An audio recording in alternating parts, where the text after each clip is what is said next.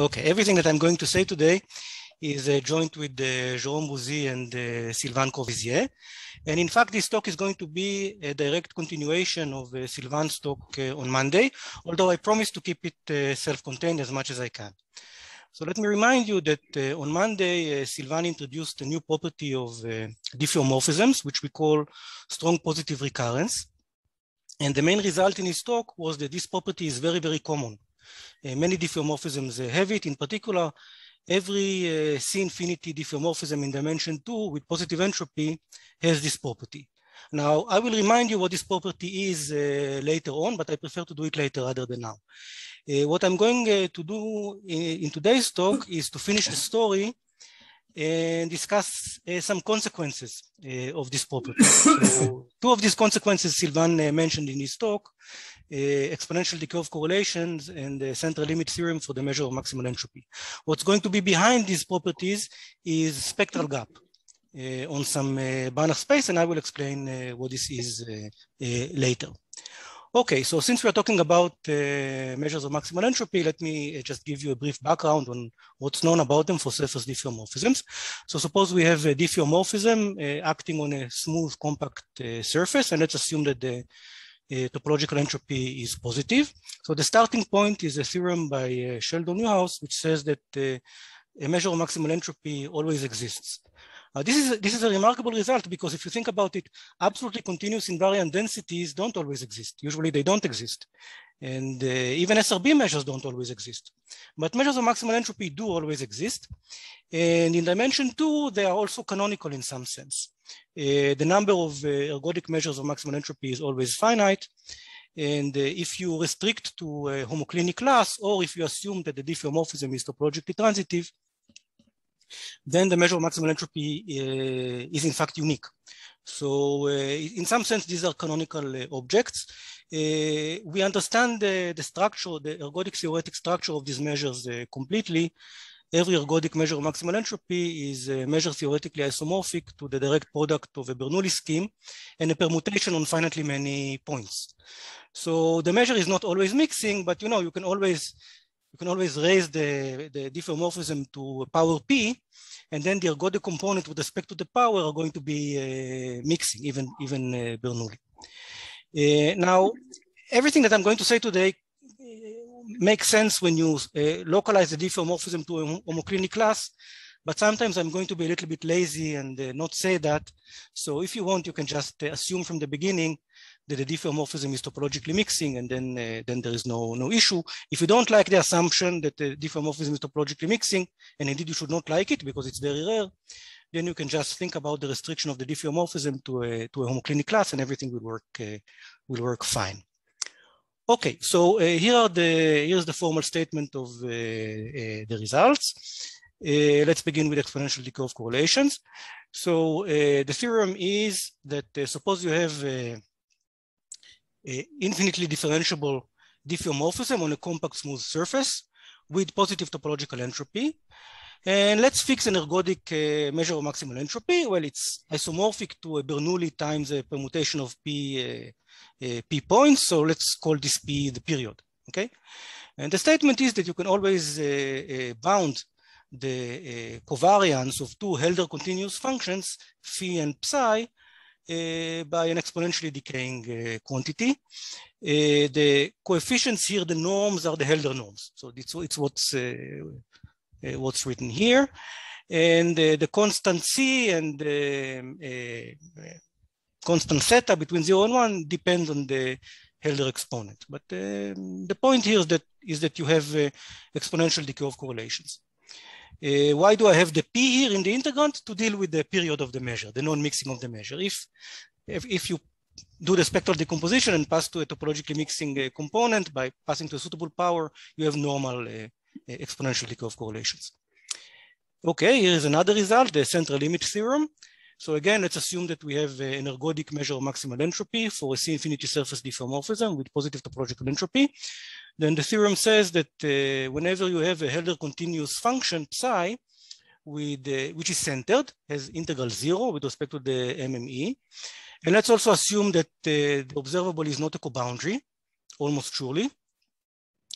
Then you have the central limit theorem, which means that if you look at the Birkhoff sums of the function and you normalize by the number of terms, then you get, you normalize by the square root of the number of terms. Then what you get is a fluctuating quantity, and the distributions of this quantity with respect to the measure of maximal entropy converge to a Gaussian distribution. This Gaussian distribution has a characteristic width, which is called the asymptotic standard deviation. It's sigma here. It's a positive number.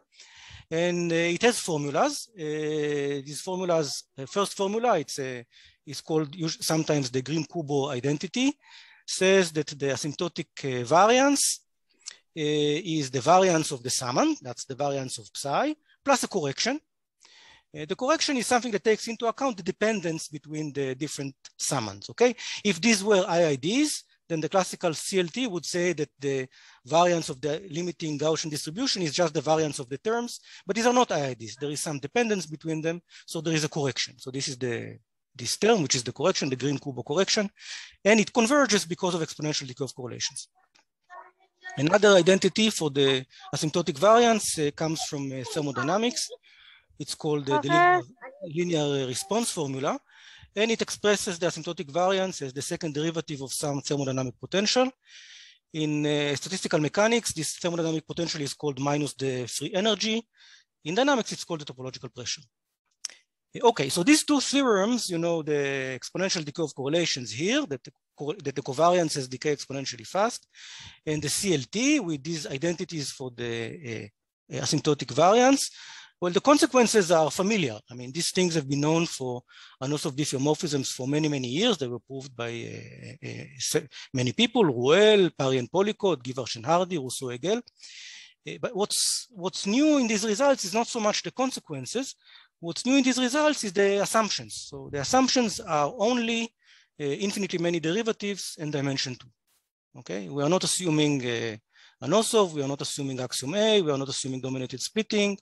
We are only assuming infinitely many derivatives in the dimension 2, and the assumption of chaos here is positive topological entropy. Omri, one small question. So the period P has no influence in this business? So the period P has influence in the decay of correlations because you have to work with the suitable powers. But for the central limit theorem, because you take sums, it doesn't really matter. Okay. Okay. Oh, you're asking because of your result with your wonderful result with Kanigovsky and Dolgopiat. Yeah. Okay. So how do you prove these things? So that's what I want to explain in this talk. And the way I'm going to do it is I'm going to do reverse engineering. Okay. So we know what we want to prove, and we are going to ask step by step, what do we need to do to get it? Okay. So anybody that has worked with the stochastic properties of dynamical systems will tell you that if you want to prove exponential decay of correlations and central limit theorem and linear response formula and local limit theorems and equidistribution of the periodic orbits with rates and neuromorphic extension of zeta functions and all this stuff, well, you had better find a Banach space on which the transfer operator of the measure acts with spectral gap. Okay, what exactly do I mean by this? I will tell you in more detail later. I just want to say that once you have this, once you construct a Banach space on which the transfer operator of the measure of maximal entropy acts with spectral gap, then techniques developed by many people over the years, Deblin, Forte, Lasota York, Rouel, Parry and Polycott, Giversh and Hardy, Rousseau-Hegel, that's one person, and other people will give you these results using a collection of techniques that today is called the transfer operator method. Okay, so this is really what we want to do. We want to construct a Banach space on which the transfer operator of the measure of maximal entropy acts with the spectral gap. And the question is how to do it. Okay, so on Monday, Sylvain proved, that was the main result of his talk, that subject to the assumptions of infinitely many derivatives in dimension 2 and positive topological entropy, you always have a certain property which he called strong positive recurrence. I will remind you what it is later, not now. Just remember that there is this property which holds whenever you have infinitely many derivatives and you are in dimension 2. And what we're going to do today in this talk is just close the circle and explain how to derive the existence of a Banach space with spectral gap from this property. Okay, that's what I'm going to do today. Okay, so in other words, on the technical level, what I'm going to discuss today is the following implication. You assume that you have the strong positive recurrence property, which I will remind you what it is later. But just remember that it holds whenever you have infinitely many derivatives and you are in dimension 2. And we are going to deduce from it that there exists some countable Markov partition whose incidence matrix, which is an infinite matrix, acts with spectral gap on some nice Banach space of functions. And now I will proceed to explain in more detail what I mean by this. First of all, since we're talking about countable Markov partitions and we're going to use symbolic dynamics, well, what else can I do? That's basically the only thing I know. Only in the last slide, the implication is only in 2 dimensions or in general? Only in 2 dimensions. Only 2 dimensions. Sorry. No, here it's general. Here it's general. What is very specific to 2 dimensions is that this holds always. Okay. No, but this is general. This is general. The implication is general. Yeah, this is general. Yeah. Okay, so let me start fixing some terminology and notation. So our symbolic models are going to be countable Markov shifts.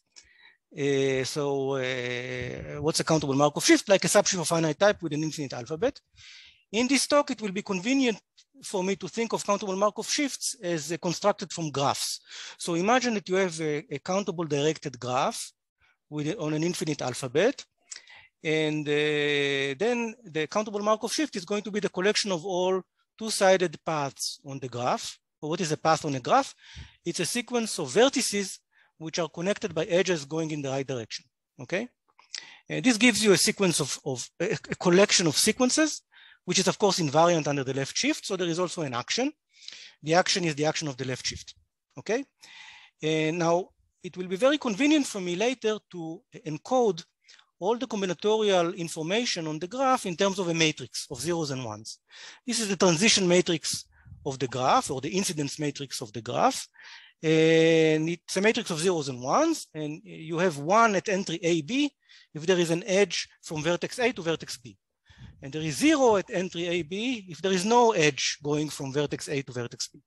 So for example, if you look at this graph, if you look at a vertex, there is no edge from the vertex to itself. So the principal diagonal is made of zeros.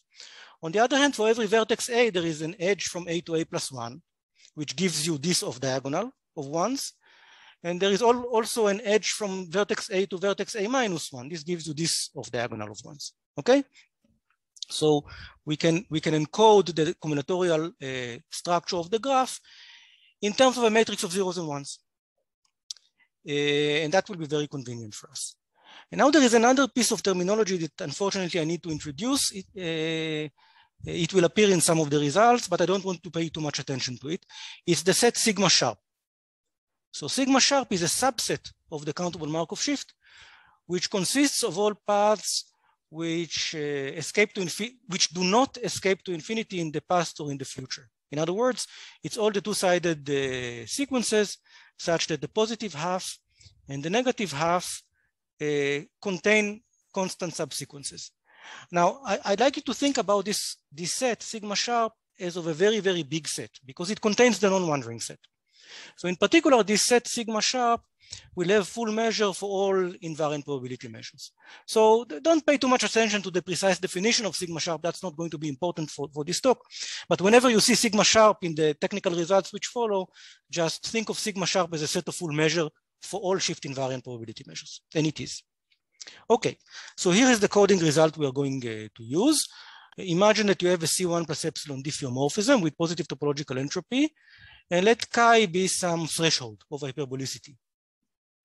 Then I proved in dimension 2, and Snir Ben Ovadia proved in any dimension, bigger than or equal to 2, that you can always find a countable Markov partition, which leads to a coding by the diffeomorphism by a countable Markov shift. So there is a coding map pi from the countable Markov shift to the manifold, which makes this diagram commute. And this coding map has two useful properties. The first is that it's finite to 1 on sigma sharp. So it's not finite to 1 everywhere, but it's finite to 1 almost everywhere, because sigma sharp is a set of full measure for all measures, invariant measures, okay? So it's a finite to 1 coding. Moreover, the image of the coding, while it's not necessarily the entire manifold, it does have full measure for every ergodic chi-hyperbolic measure, for every ergodic invariant measure, which is hyperbolic of saddle type with Lyapunov exponents either bigger than plus chi or smaller than negative chi. Now, why do I need these two properties? Basically, I need them to be able to move from measures above to measures below and back without changing the entropy. So in ergodic theory, when you have a factor map, like here, which is finite to 1, it preserves entropy. So every measure on the countable Markov shift will project to a measure below with the same entropy because it's finite to 1. Also, if you have an ergodic chi-hyperbolic measure below, you can always lift it to a shift invariant measure above with the same entropy, okay? So the ability to move, to lift, and the ability to project while preserving the entropy, you need finiteness to 1 to get it, okay? That's why I'm emphasizing this property. Now, I'd like to say that this result by now has been extended to many other contexts, mostly by Yuri Lima and collaborators, for example, with Carlos Mateus. So they now have coding results for certain maps with singularities, like billiard maps, for non-invertible maps, for three-dimensional flows. There are also improvements of these coding results. There is an important improvement by Jerome, Buzzi, and Mike Boyle that gives you not just finite to 1 codings, but injective codings, almost sure injective codings. And another strengthening, which is actually going to be important to us very soon, is that if instead of trying to code the manifold, the dynamics on the entire manifold, you just localize to a single homoclinic class, then you can make the countable Markov shift transitive, topologically transitive. Let me say this again. If instead of trying to code the dynamics on the entire manifold, you try to just to look at what happens at the single homoclinic class, then you can make this countable Markov shift topologically transitive. And that's very important for the study of the measure of maximal entropy for reasons which I will explain now. So here is our situation. We have a dynamical system and it's coded by a countable Markov shift. And we have a way of lifting chi-hyperbolic measures up to shift invariant measures with the same entropy, and we have a way of projecting shift invariant measures to measures with the same entropy below. So what happens when you try to do it to the measure of maximal entropy below? Okay, we lift it, so it has a lift to a shift invariant measure above. I claim that the lift is the measure of maximal entropy above. Why? Because had there been another measure above with bigger entropy, it would project to a measure with bigger entropy below. But we started with a measure with maximal entropy, so it doesn't exist.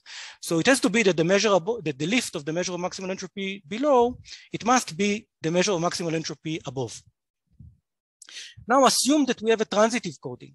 Say we lifted what happened on a homoclinic class. Then the wonderful thing is that we have a formula for the measure of maximal entropy above. Now, this formula was discovered by Bill Parry in the case of finite alphabets and by Boris Gurevich in the case of countable alphabets. And he says the following thing, that if you have a transitive countable Markov shift with a measure of maximal entropy, then this measure of maximal entropy is a Markov measure. Moreover, they calculated the matrix of transition probabilities of this Markov measure. Now, I'm not going to give you the formula because I don't need it, but I will say that the matrix of transition probabilities of this Markov measure is conjugate as a matrix, infinite matrix, to the transition matrix of the graph up to a constant, okay? So if we localize to a homoclinic class, or if we assume in advance that our diffeomorphism is topologically transitive, then the measure of maximal entropy above is coded by a Markov measure, and we know the matrix of transition probabilities. So we have a sort of formula for the Markov measure in symbolic coordinates, okay?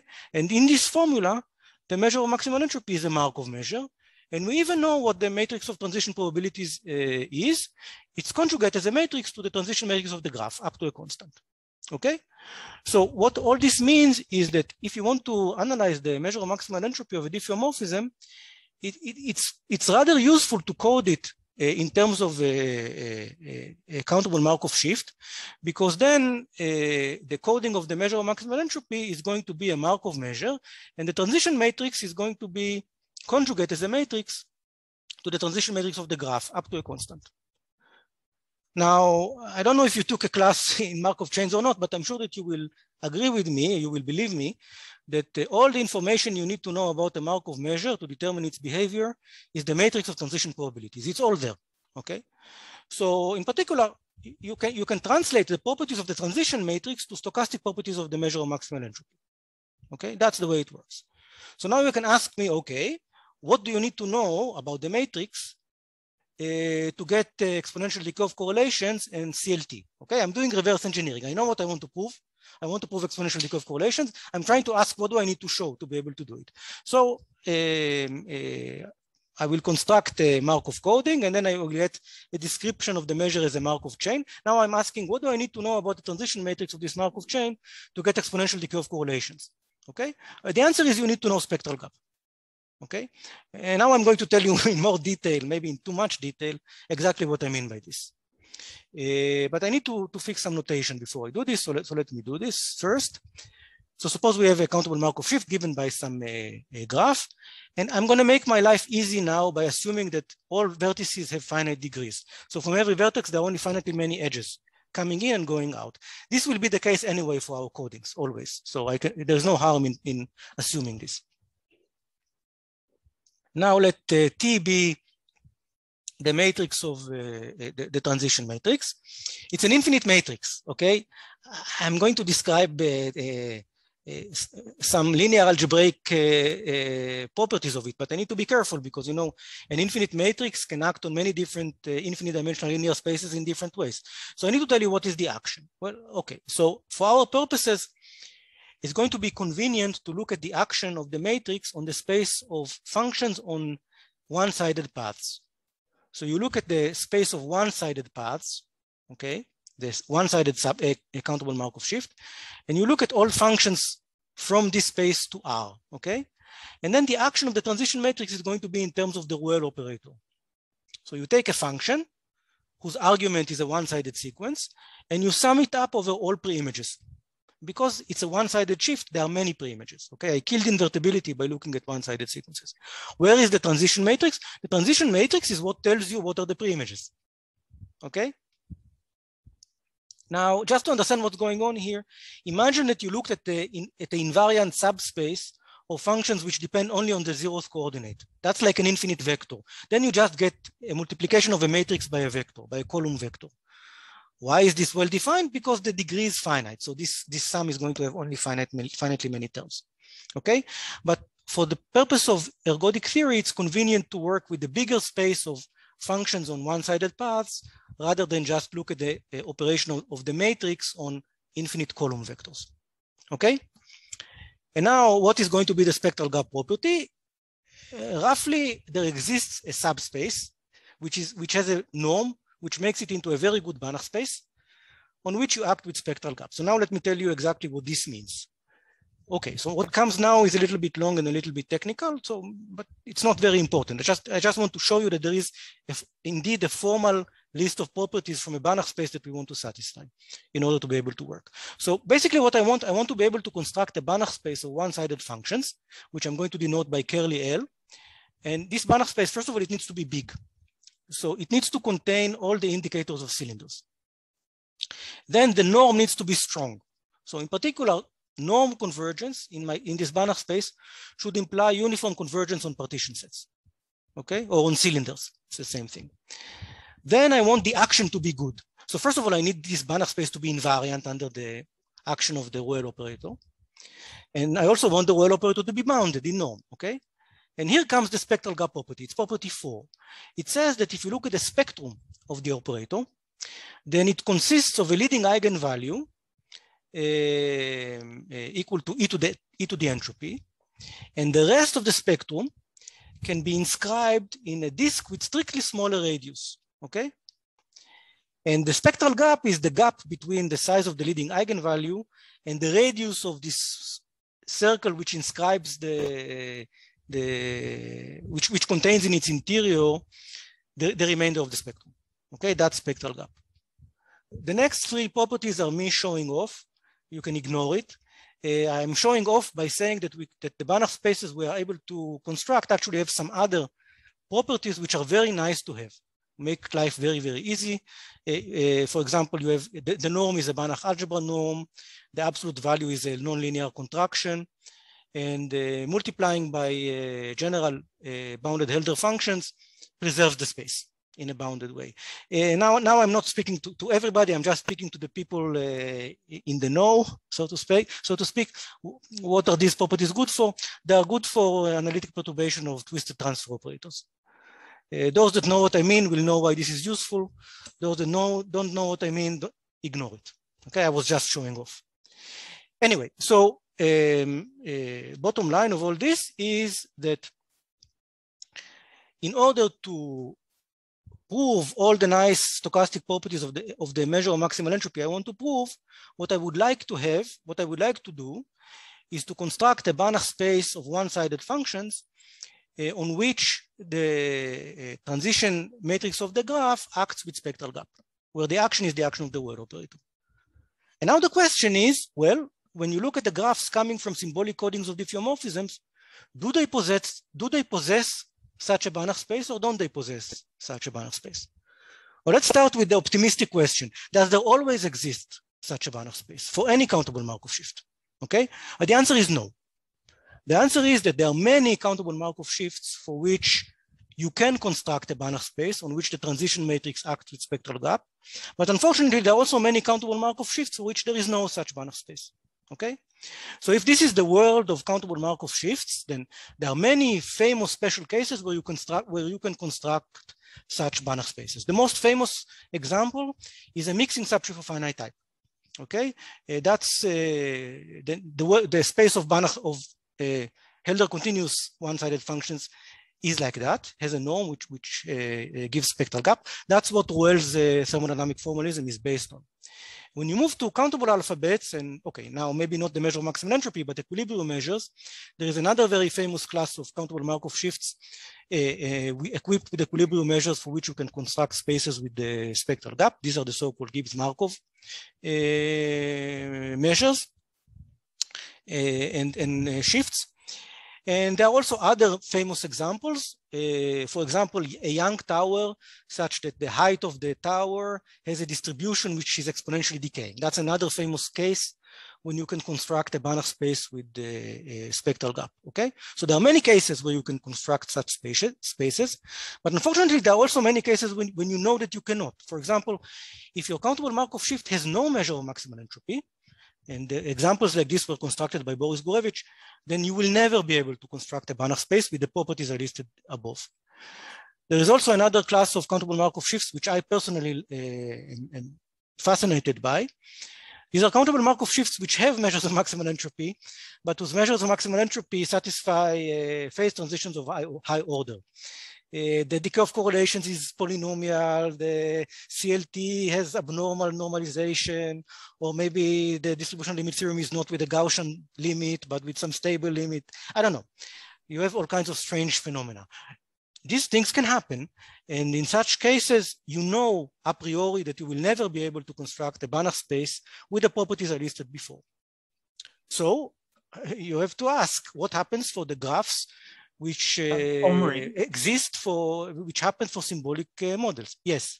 In the previous picture, yeah, you seem to leave no blank space. Does your picture exhaust all possibilities? Yeah, either there is spectral gap or there is none.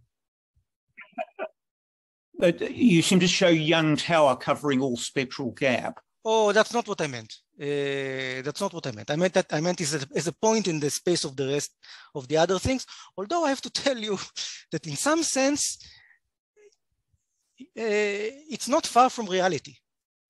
But I don't want to get into it now.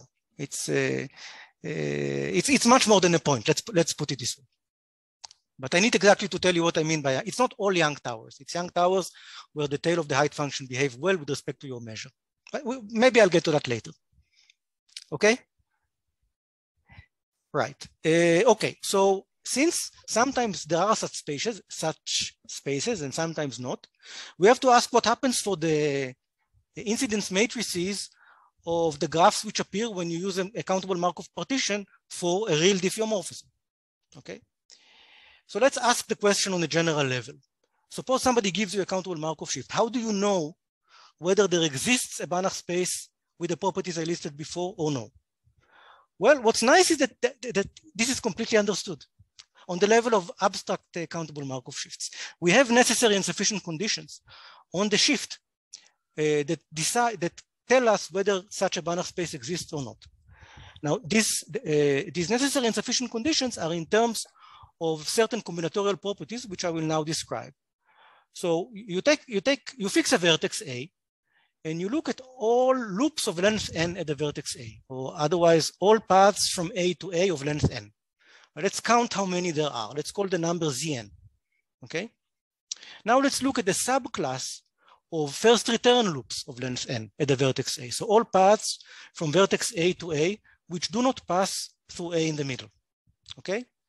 Now there is a very famous condition in the abstract theory of countable Markov shifts, which is this condition star here, which says that the exponential rate of growth of all loops is strictly bigger than the exponential rate of growth of first return loops. Okay, there are exponentially more loops than first return loops. Okay, this is condition star. It doesn't hold always, but it holds sometimes. It's a very famous condition in the abstract theory of countable Markov shifts, and many different people arrived at this condition working on very different problems. So I believe that the first person to have used the condition equivalent to this is David Weir-Jones. David Weir-Jones has fantastic papers from the early 60s or late 50s, where he extended the Perron-Frobenius theorem to countable positive matrices. Okay, and he used a condition equivalent to this when he studied the rate of convergence.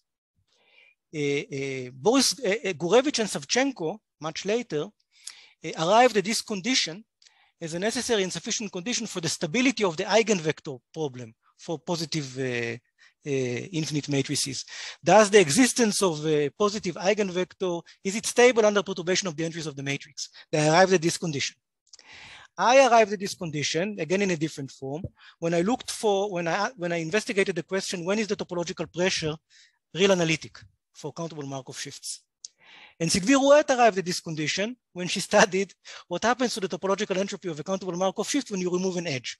Does the entropy go down or not? Okay, they all arrived at this, we all arrived at this condition from different directions. And believe it or not, this condition is also necessary and sufficient for the existence of a Banach space with spectral gap. Banach space with all the list of properties I listed before. The direction that this condition implies the existence of such a Banach space is in a paper by Van Sier and me. And the direction that exponential decay of correlations on cylinders implies this condition is already in the paper of Weir-Jones from 60 years ago, 70 years ago, 60 years ago. Okay, so we have a necessary and sufficient condition. In other words, if we want to prove exponential decay of correlations for countable Markov, so for diffeomorphisms, what we should do is we should find a countable Markov partition whose associated graph has this combinatorial property. There are exponentially more loops at a vertex A than first return loops. Okay, and this is a necessary and sufficient condition. It's not a wasteful condition. If this condition doesn't hold, there's not going to be a Banach space with spectral gap. Okay, so this is what we need to check. Unfortunately, this is not a condition that we can check. And the reason is that the results that we have, which give us the existence of countable Markov partitions, tell us nothing about the incidence matrix of this partition. Okay, so we don't know what the graph is. We know that there is a graph, but we have absolutely no information on the combinatorial structure of the graph. And the proofs give no hope of getting such information. So we are sort of stuck. I mean, how are we going to check a combinatorial property of a graph if we don't know the graph? So very luckily, there is another necessary and sufficient condition for this combinatorial condition, which is in terms of entropy. This is very good because I remind you that in our symbolic dynamics, we have an easy way of moving from results on entropy of measures on symbolic space to results on entropy of measures on the manifold, because our coding preserves entropy. It's finite to 1. So if the fact that we have a characterization of this condition star in terms of entropy gives us hope of translating this condition to a condition on the manifold and then attacking the condition on the manifold using the methods of smooth dynamics. So this is what we are going to do, okay? So let me now, but before we do that, let me explain to you what is this entropic characterization of this condition star, this combinatorial condition on the transition matrix of the graph. So this condition was discovered by Sylvain, and this is a good opportunity to remember this remarkable mathematician who very sadly passed away last year. And her condition is in terms of escape to infinity. So let me explain to you what is escape to infinity. So suppose we have a directed graph, and we have with finite degree at every vertex, and we have the collection of paths on the graph. It's a collection of sequence, and we can put the natural topology, you know, the relative product topology. Now I want to define escape to infinity on this graph, okay? So I'm going to do it by declaring that a certain collection of sets are bounded sets, and then I'm going to say that escape to infinity is leaving all these bounded sets. So the bounded sets I'm going to take are the pre-compact sets. Why not? Okay, so I'm going to say that the sequence of points escapes to infinity if it eventually leaves every pre-compact set. Okay, and I'm going to say that the sequence of measures escapes to infinity if most of the mass of these measures eventually leaves every bounded set. So in quantifiers, the condition is that for every epsilon positive, for every pre-compact set which is measurable, eventually the measure of this pre-compact set is less than epsilon. So all but epsilon of the mass will be eventually outside my bounded set for every bounded set, okay, for every pre-compact set. That's a notion of escape to infinity. So now here is the characterization of the entropic characterization. First, I remind you that the Gurevich entropy of a graph is the supremum of the metric entropies on the shift. And Rouet's characterization, which I should say uses a lemma due to Gurevich and Zargarian, says that this combinatorial condition on the graph, that there are many more first return loops than, sorry, I said it wrongly, that there are many more loops than first return loops. This condition is equivalent to the condition that the lim sup of the entropy of measures when the measures tend to infinity is strictly less than the Gurevich entropy, than the supremum of all metric entropies. Now let me say this again, okay? What is the lim sup of the entropy when the measure tends to infinity? So you look at all possible sequences of measures which escape to infinity in this sense. Most of the mass will eventually leave every pre-compact set, okay? So you take any sequence of measures that escape to infinity in this sense, and you look at the lim sup of its entropies. You would like the result to be bounded away from the supremum over all metric entropies, okay? So we're going to call this quantity the entropy at infinity, okay? And we would like the entropy at infinity, which is a bound on the lim sup of the metric entropies of all sequences of measures which escape to infinity, in the sense that that most of their mass leaves every pre-compact set. We would like this quantity to be strictly smaller than the topological entropy, the Gurevich entropy, okay?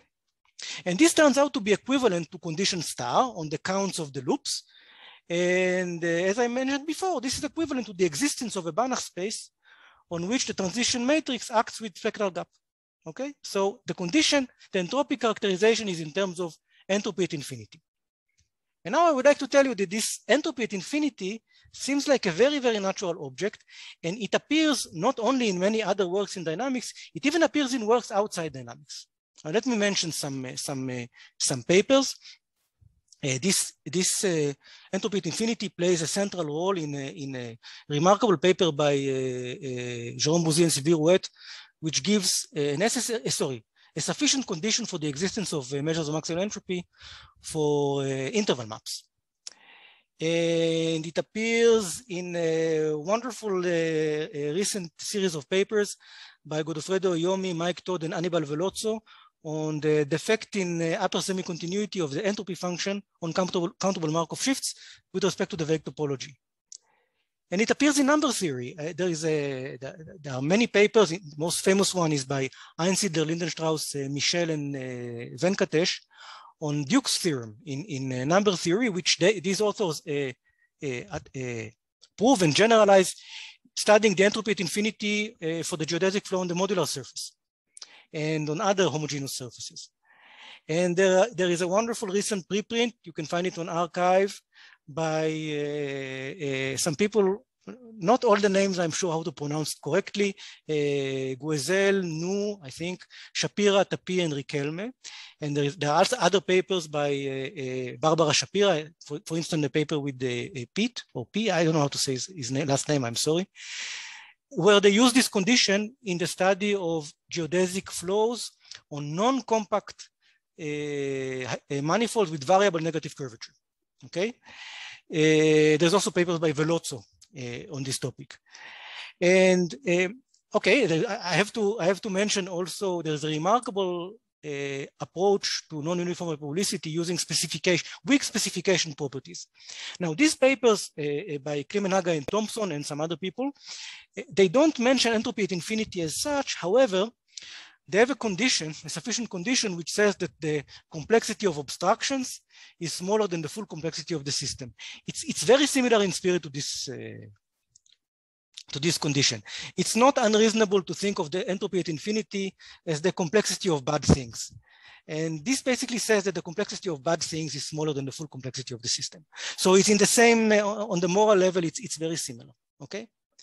Okay, so now let's move back to diffeomorphisms and try to interpret this necessary and sufficient condition for spectral gap on the symbolic model to a condition on the manifold that you can attack with smooth dynamical systems.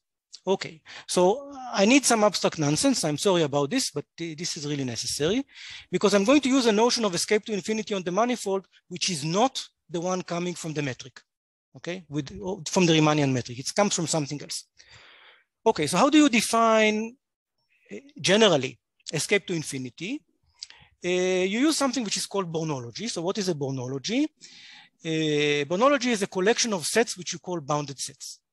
So this collection of sets should satisfy some axioms, and the axioms are very natural.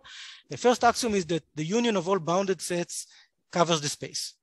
And then the second axiom is that finite union of bounded sets is bounded. And then the third axiom is that a subset of a bounded set is bounded. And the fourth axiom is that every bounded set is inside some bigger measurable bounded set. Okay, these are all natural axioms. And once you have a collection of sets which satisfy these axioms, you can say that the sequence of measures escape to infinity if most of its mass eventually leaves every bounded set. Okay, you saw an example like this. If you take the countable Markov shift and you use the Bornology of pre-compact sets, well, you arrive at the notion of escape to infinity I described before. And now let me show you a Bornology which comes from Pessin theory. Okay, a Bornology which is natural for dynamics. Okay, so you start with a diffeomorphism. Let's assume a surface diffeomorphism, and you pick two parameters chi and epsilon. And now you look at the set of all Lyapunov regular points with one Lyapunov exponent bigger than chi and one Lyapunov exponent smaller than negative chi. Okay, what is Lyapunov regular? Means that it satisfies the conclusions of Osseledet's theorem. Okay, so you look at all the set of points, all the points which satisfy the conclusion of Osseledet's theorem, where one Lyapunov exponent is bigger than chi and one Lyapunov exponent is smaller than chi. But this is a horrible set with empty interior, and it's not compact, it's not nothing, but it's Borel. Okay, that's something. And we can define a Bornology on this set, which is you say that the set is bounded if it's contained in a Pessin set. Okay. Okay, to be more precise, I want to use only Pessin sets with fixed parameters chi and epsilon. Okay. Okay, so I have a crazy set, the set of points which are Lyapunov regular, which satisfy Osseledet's theorem with this bound on Lyapunov exponents, and I want to define a collection of bounded sets on this set, and these will be the sets which are contained in Pessin sets. Okay. I'm sorry, what's your definition of a Pessin set? Very good. So here it is. So a Pessin set with parameters chi and epsilon is a set where you have uniform hyperbolicity, which is expressed in terms of these parameters. So first of all, chi is a uniform bound on the rate of decay on the stable and unstable directions. So chi is the rate of decay. And epsilon is the rate by which things deteriorate when you move along the orbit. Okay?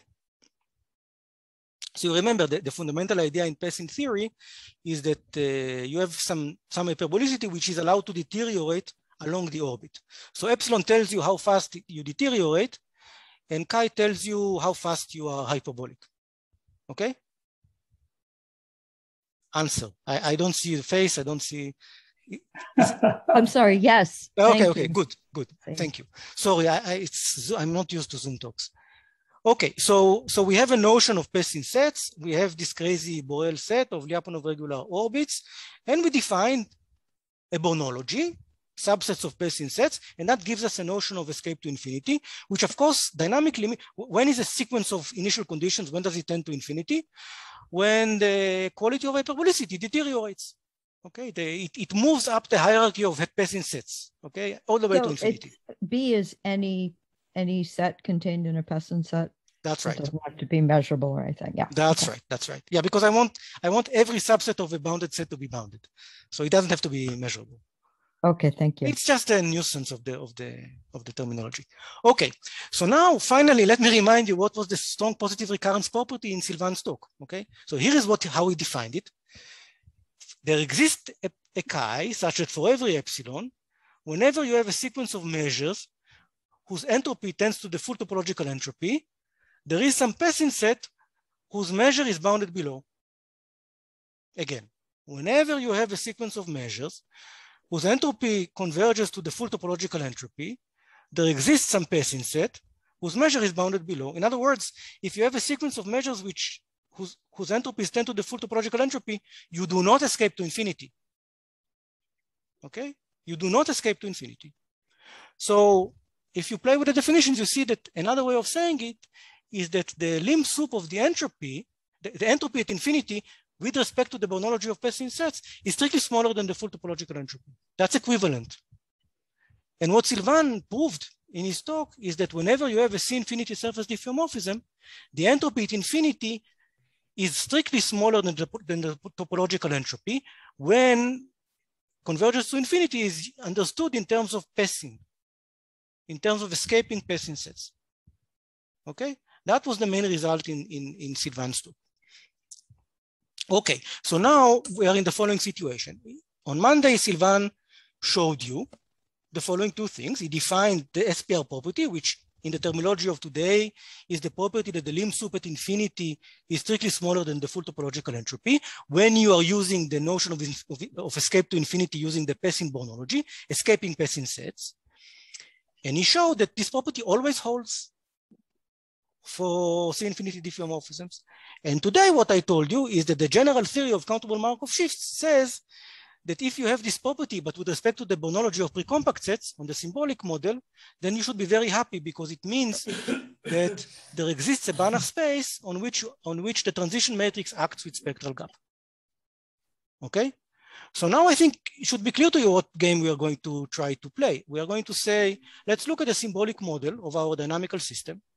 We know that below we have that the entropy at infinity is smaller than the full topological entropy with respect to the passing Bornology. Let's use this condition to get this condition on the symbolic model. Of course, the question is, are the Bornologies compatible? Does the fact that the entropy at infinity with respect to the Bornology of passing sets below doesn't imply that the entropy at infinity on the symbolic model is smaller than the full entropy when you use the Bornology of precompact sets above? Okay, it's a question about compatibility of Bornologies. Is the Bornology below, the passing Bornology below, is it compatible with the natural Bornology of precompact sets on the symbolic model? If it is, we are in good condition because we can deduce from the entropy at infinity condition below the entropy at infinity condition above, and then we have a Banach space with spectral gap above. Okay? So the answer is that, okay, it depends on your symbolic coding, okay? It depends on your symbolic coding, and the technical result is that you can get a symbolic coding when the Bornologies are compatible. That's if you want the technical lemma in this talk. Technical lemma says that you can construct a countable Markov partition whose associated symbolic coding has the finite to one properties, which I explained before. It covers all chi-hyperbolic ergodic invariant measures as before, and the Bornology of passing sets below lifts to the into the Bornology of pre-compact sets above. And this is enough to deduce that if you have a sequence of measures which converges to infinity above, the projections converge to infinity below. Okay, so this set theoretic implication will give you that. And once you have this, you can get the following result, which is that if you have the strong positive recurrence condition, then you can construct the countable Markov partition, which induces a symbolic model with compatible Bornology to the Pessin Bornology. And that will imply that the transition matrix of this symbolic coding acts with spectral gap on some Banach space of one-sided functions. Okay, that follows from compatibility of Bornologies.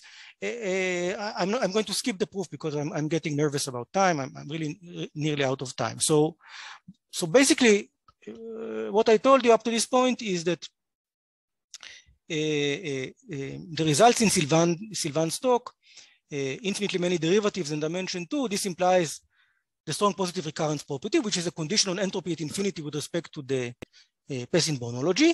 We can construct a countable Markov partition, which leads to a symbolic model where the Bornologies are compatible. So entropy at infinity here, a condition on entropy at infinity on the manifold implies a condition on entropy at infinity on the symbolic model. This, by general results on countable Markov shifts, implies the existence of a Banach space of one-sided functions on which the transition matrix acts with spectral gap. And now you are in a position to employ the transfer operator method to get everything that you want on the measure of maximal entropy using the results which already exist, okay, by other people whose names I mentioned. Okay, now I have a little bit few minutes left. I'd like to comment on the converse statements, because some of these theorems are almost if necessary. They almost have if and only if statements. Okay, here is an outline of the argument in both talks, Sylvain's talk and my talk. Okay, you start by assuming dimension 2 and infinitely many derivatives, and then the main technical result in Sylvain's talk, which so far I didn't touch on, was what he called the entropy continuity of Lyapunov exponents. That's the basis on which everything works. And I remind you what it is. It's a property that says that if you have a sequence of measures whose metric entropies converges to the full topological entropy, then the Lyapunov exponents of the measures converge to the Lyapunov exponents of the measure of maximal entropy. Okay, again, if you have a sequence of measures whose entropies converge to the full topological entropy, then the Lyapunov exponents of the measures converge to the Lyapunov exponents of the measure of maximal entropy. And then Sylvain explained why this property implies the strong positive recurrence property. Okay, but this is really, everything is based on this entropy continuity of Lyapunov exponents. Now, today, I try to explain to you why, because of general results in countable Markov shifts, the strong positive recurrence implies the existence of a Markov partition, the existence of a Markov coding with a spectral gap, such that the transition matrix has spectral gap. In fact, the Markov model that we get has another property, which I will mention soon, which implies the following result: continuity of exponents with rates. So notice what we have here. We started from a qualitative statement on continuity of Lyapunov exponents. That was proved in Sylvain's talk, but it was qualitative. And then what I'm claiming now is that because of spectral gap, it actually implies continuity with rates, meaning that it's not just that the Lyapunov exponents of mu n converge to the Lyapunov exponents of the MME, they even do it with a rate which is square root of the difference of the entropies. So it's strange, you know, we started with a qualitative statement and we deduced from it a stronger quantitative statement. But what I would like to emphasize now is that because a weak statement implies a strong statement, we close the circle. This implies this, but obviously the bottom statement implies the top statement, so we get equivalences. In particular, we get that the strong positive recurrence property implies Markovian coding with spectral gap. It's if and only if, in some sense, but I need another property of the coding. I'd like to tell you what it is. So here is the general statement. This is the end of the talk. Many of you are lost anyway, so I'm going to give you the general statement anyway. You have a CR surface diffeomorphism such that the topological entropy of the restriction to a homoclinic class is bounded by the Lipschitz constant of F divided by R. If R is infinity, this is 0, okay? And you stick a chi in between. Then the following statements are equivalent: strong positive recurrence on the homoclinic class, symbolic coding with spectral gap and some other properties, and continuity with rates. Now let's look at the properties of the symbolic coding. So I want there to exist a symbolic coding, which is finite to 1, and which captures all ergodic invariant measures with which are chi-hyperbolic and non-atomic. I want the coding to be transitive. I want the transition matrix to have spectral gap on some Banach space in the sense I mentioned before, with all the properties I listed before. And the new property is this: I would like every point in my shift space to code a point with the well-defined oscillated directions. And I want the oscillated directions to depend in a Holder continuous way on the sequence. So of course, the oscillated directions are not defined globally below, but I would like them to be defined on all the points which are coded. Moreover, I want them to depend Holder continuously on the coding. And this property happens automatically in the codings that we have, also in Ben Ovadia's coding, okay? We get this for free in some sense. Once you have a symbolic coding like this, I claim that it implies the continuity of Lyapunov exponents with rates. If you have a measure, an ergodic invariant measure mu, whose entropy is close to the full topological entropy, then its Lyapunov exponents is close to the Lyapunov exponents of the MME. How close? Like the square root of the difference. So I have 1 minute left. Let me tell you how you prove. Huh? Someone, there's a question? Sheldon, turn off your mic. Oh, never mind. Okay, so. I'm sorry, yeah. No problem. No. Okay, so basically, I talked today about the implication 1 implies 2. And Sylvain talked about the implication 3 implies 1. What remains is 2 implies 3. So let me explain to you the proof of 2 implies 3. It comes from a general result on countable Markov shifts, which was proved for subshifts of finite type by Shirali Kadirov. And in countable alphabets, it was proved by René Roure and me. You can find it on arXiv. And it says the following thing. Suppose you have an irreducible, that means transitive, topologically transitive countable Markov shift. Suppose it has finite topological entropy, finite Gorevic entropy, and it has a measure of maximal entropy, and it has spectral gap on some Banach space. Okay, it satisfies this condition star. It's strongly positively recurrent. Then the statement is the following: if you have an invariant measure M, whose entropy is close to the entropy of the measure of maximal entropy, then the measure is close to the measure of maximal entropy. Close in what sense? In the sense that if you compare the two measures in terms of the integrals of some observable, the results are close. How close? Like the square root of the difference of the entropies. Okay, the observable need to be Helder continuous. Let me say this again. If you have a measure whose entropy is close to the full topological entropy, then the measure has to be close to the measure of maximal entropy in the following sense: the integrals on observables, which are Helder continuous, are close. How close? Like square root of the difference of the entropies. Okay, this is sometimes called effective intrinsic ergodicity, results of this type. Now, how do we get from this bounds on Lyapunov exponents? Well, in dimension 2, the Lyapunov exponent is the integral of the log of the unstable Jacobian. Well, that's not a Helder continuous function on the manifold.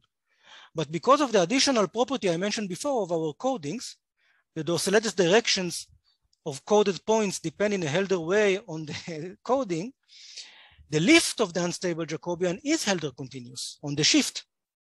So we can just use this function in this inequality, and we will get that the left-hand side is a difference of Lyapunov exponents. And that will be the proof. Okay, so that's, I'm out of time.